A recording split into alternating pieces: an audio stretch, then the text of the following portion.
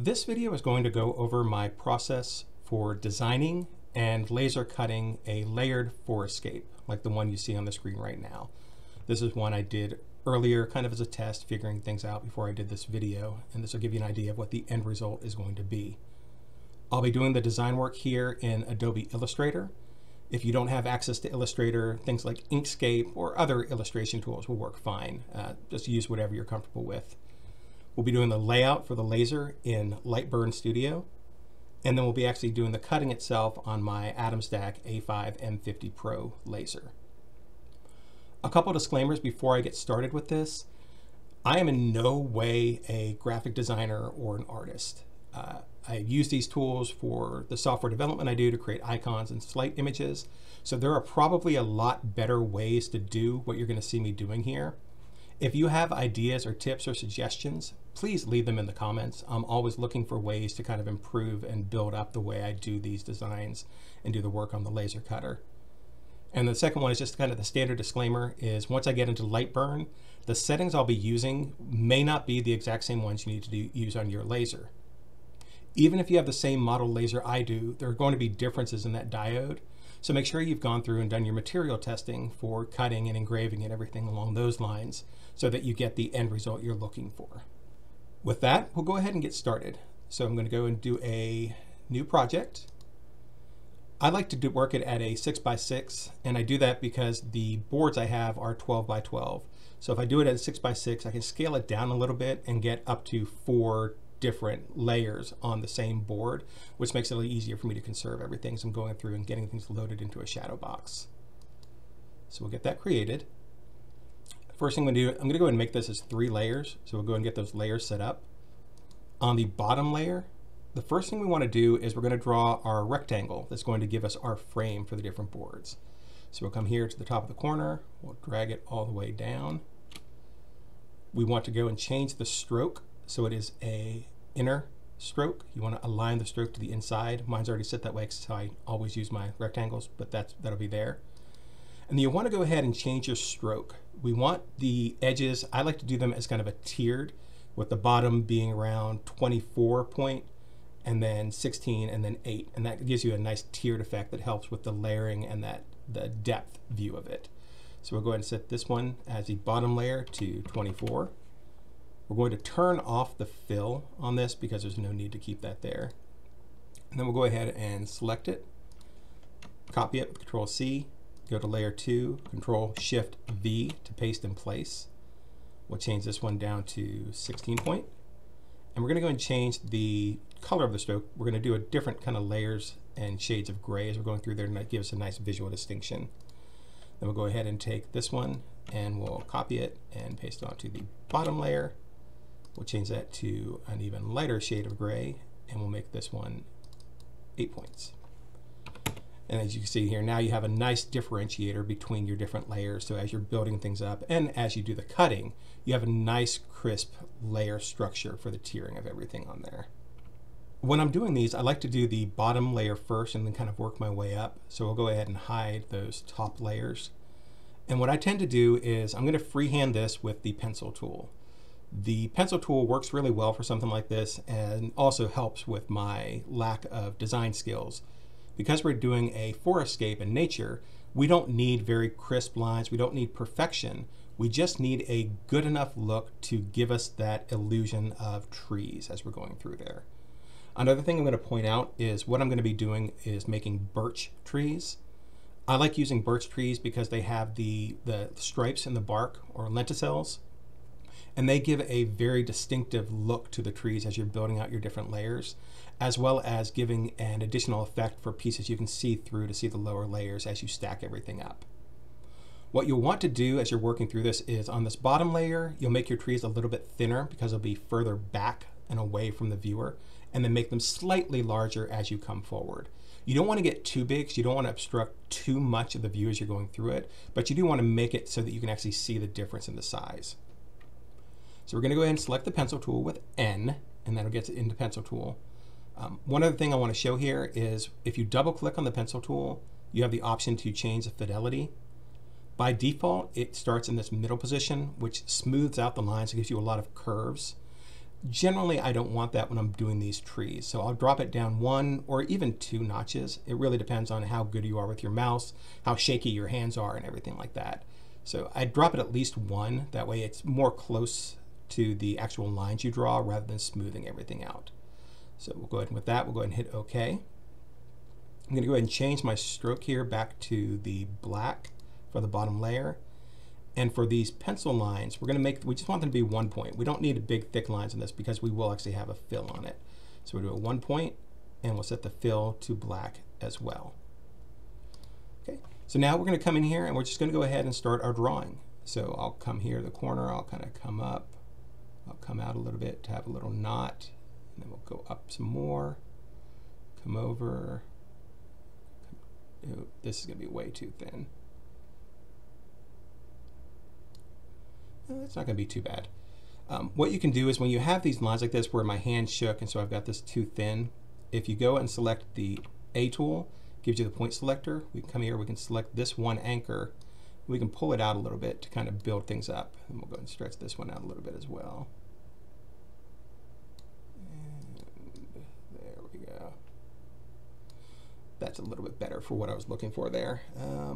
Let's go ahead and go ahead and get rid of this one. Actually, that line didn't work the way I wanted it to. We'll do that on a different one. And we'll get rid of this one too. There we go. So with that out of the way, what we want to do now is we're going to go ahead and go back to the pencil tool and we're going to add some branches coming off of this tree. So we'll go back to our N. You want to start here in the middle. You don't want to come here to the edge. If you click on the edge here, it's going to continue that path. And we just want to kind of intercept. So we'll come here, we'll do a bit of a branch, come out. We'll actually come all the way up here. And we want to close it out. And we'll do another one over here. And we'll just do this one as a single branch. Okay, we want to go ahead and select those branches and the tree. We're going to go to Pathfinder. We're going to go ahead and merge those so they come together as a single shape. The next step is to add in those stripes in the bark. So we'll zoom in a little bit here. We're going to hit A to go back to our direct selection tool and select that entire path. For me, what I've discovered works the best is using the cutting tool with C and cutting out the edges where you're going to kind of start for the opening of there. With that selected, we'll go ahead and delete those. You want to go ahead and select that again.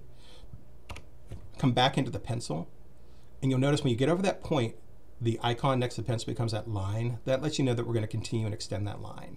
So we'll start there. We'll kind of drag in a little angle line here, and then we'll come back. And you see there it has a closed circle. That means it's going to close out that shape and do the full cutout. So we'll let that go. We'll come back. We'll do the cut with C again. We'll come down here. We'll do another one down here. Delete that. And for our pencil,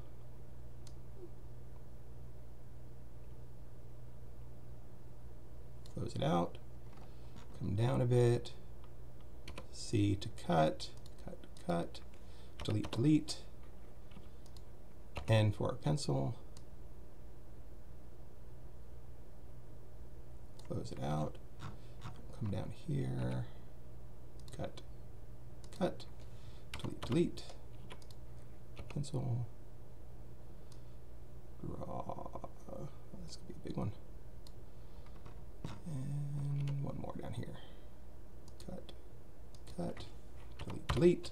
I'm not sure why I have to hit delete twice to get the full thing, but it's what happens to me. If that doesn't work on you, just want to make sure you cut out that entire piece that you've cut there to give you the ability to add in the little cutout like that. And now we'll zoom back out a bit, and you can see here now we have what fairly closely resembles a birch tree. We've got the main trunk, we've got the branches, and we've got the lenticels or stripes into the tree. I'm going to make a couple more trees here on this background layer. It's going to be the exact same process, so I will speed it up a little bit so you don't have to watch through that, and then we'll come back in and I'll show you how to build the grass along the bottom to kind of give a nice full forestscape for it.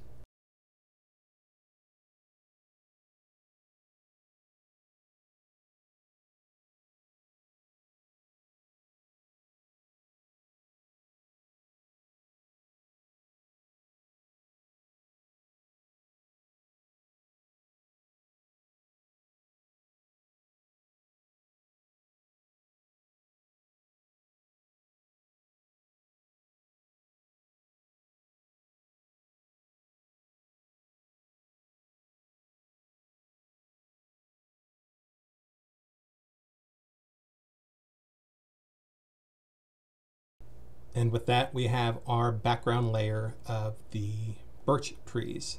You can see it's not perfect. There's a lot of things I would probably tweak in here and adjust as we're going through here, and I'll clean this up a little bit later.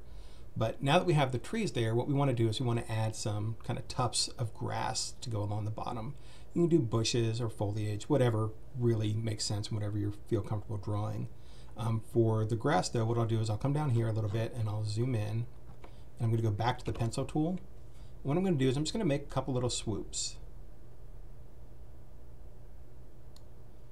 And that gives me what, well, let me shrink that up a little bit. Can be a little tuft of grass. So we'll go ahead and drag that down here. We'll rotate that a little bit more. Now we'll go ahead and take this and we'll copy it and paste it. And we will flip it around, rotate it back, put that down here like that, copy and paste, copy and paste, flip it again, rotate, put that down here. Okay, now we'll go back to the original. And this is what I'm going to do. I'm going to repeat this a bit. I'm going to build out some random looking grass along the bottom. You want to make sure that it's random enough that your eyes aren't going to be drawn to a pattern with a repeating pattern if you copy and paste too much. But at the same time, you don't want to spend too much time just building out this grass. So I'm going to go ahead and speed up the building out of this entire layer of grass, and we'll come back in and see the final result for this layer and then move on from here.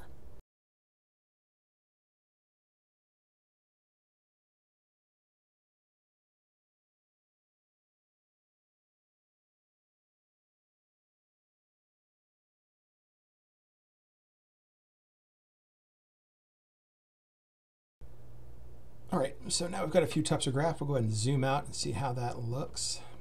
And I'm happy with that. It's nice, fills out the bottom there to give us a nice kind of full look to everything. It's random so that it doesn't have a kind of consistent pattern that your eyes are going to get drawn to, and it connects in with the trees a good amount. So we've got this bottom layer, and now, like I said, we're going to move up a layer to each of those different shades of gray to build up layer 2 and then the top layer. And we'll make the trees a little bit thicker and not as densely packed, so a little more sparseness to them. But we'll go through that, and I'm going to speed that up as well, just kind of build you out so you don't have to watch me dragging and clicking through everything. But at the end, then we'll come back together and kind of look at the final layers and how it's going to look, and then we'll start looking at the importing into Lightburn.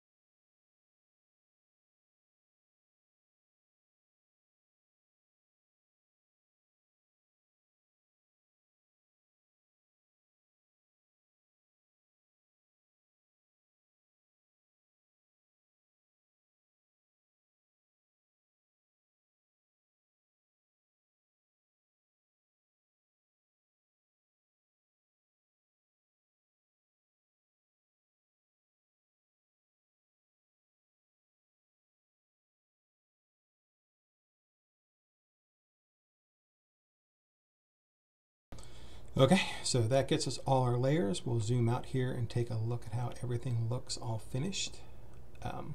Again, as I said at the beginning, I am in no way an artist, but it gives me that feel I was looking for with the layout.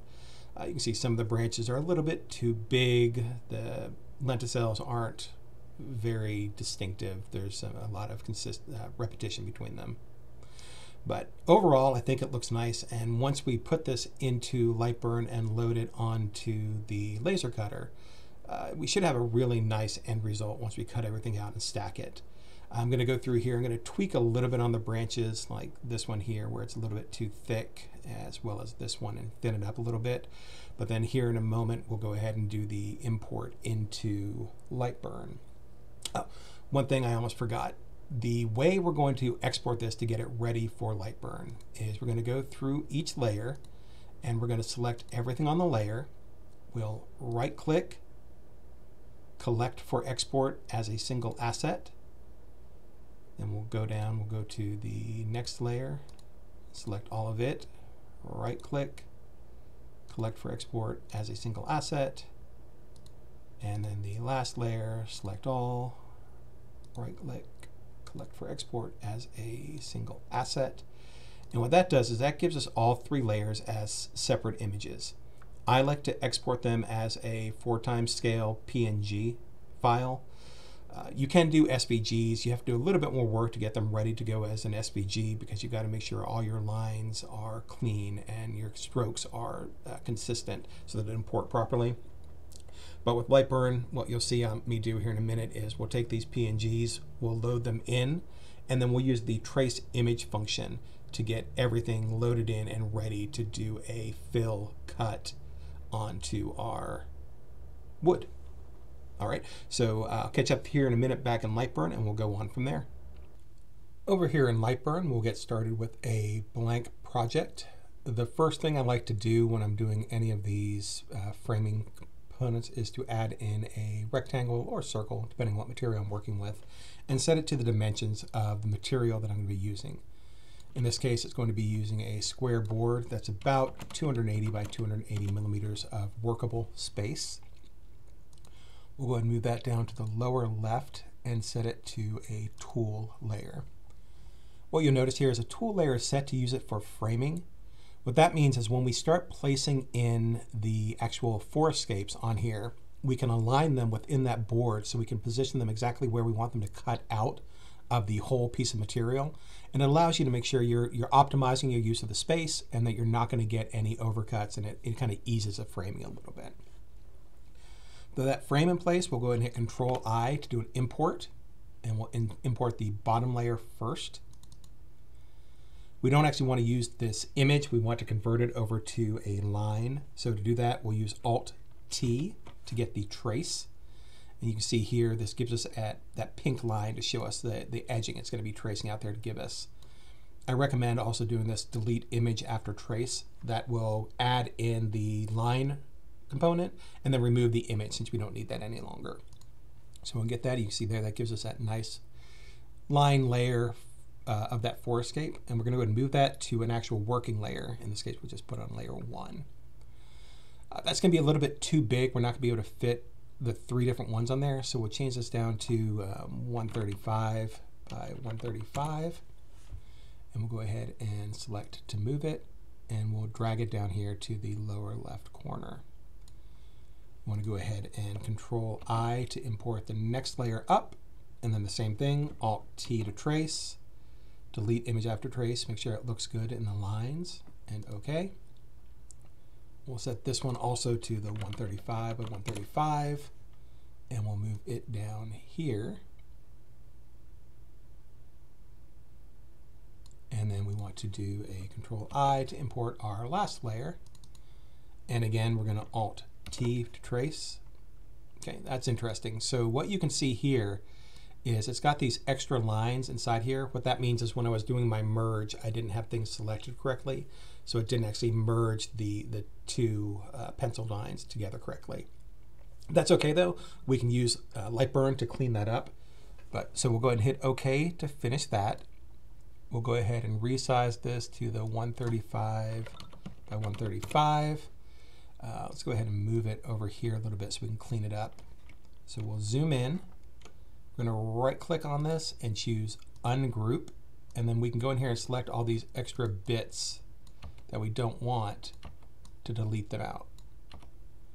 Okay, that one looks good. Okay, and we'll come over here and do the same thing over here.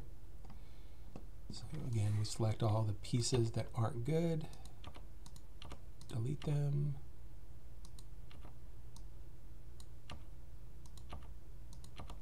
And go down here and do the same down here. So delete, delete, delete. And then we'll zoom back out. Okay. That looks pretty good now, so we're going to go ahead and select that full thing, and we want to go ahead and regroup it, just make sure it's all connected. And then we're going to go ahead and move it in over here.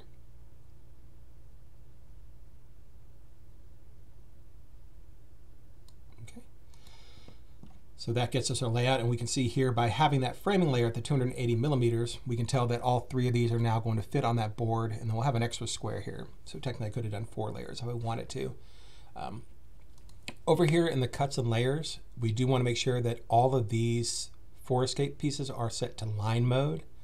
And for me, I'm going to be using my balsa wood 1/16 inch thick cutting on a honeycomb, which has a speed of 150 millimeters per minute and a power of 100%.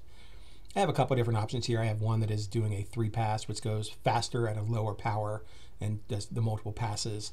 And it all depends on that look you're wanting to get. Just remember, my settings may not be the exact same for yours, even if you're using the exact same laser. So just make sure you've done your material tester and know exactly what you want to get the output and the final result. So what I'm going to do now is we're going to go ahead and show a sped up video of the actual cutting process, and then we'll come back at the end and I'll show you the finished product, as well as another one I had done that did a little bit different. I included the silhouette of a deer on it as well. So here we go.